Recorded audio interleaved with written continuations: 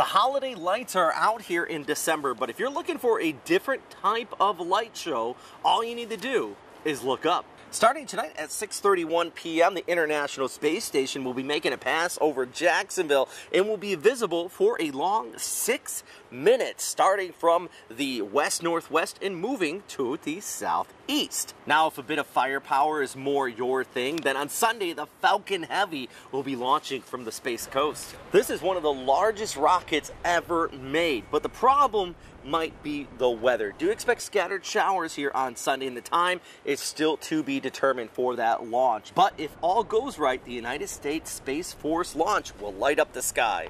And if rockets are not your thing, then how about shooting stars? The Geminid meteor shower will peak on December 13th and 14th with upwards of 120 meteors per hour possible.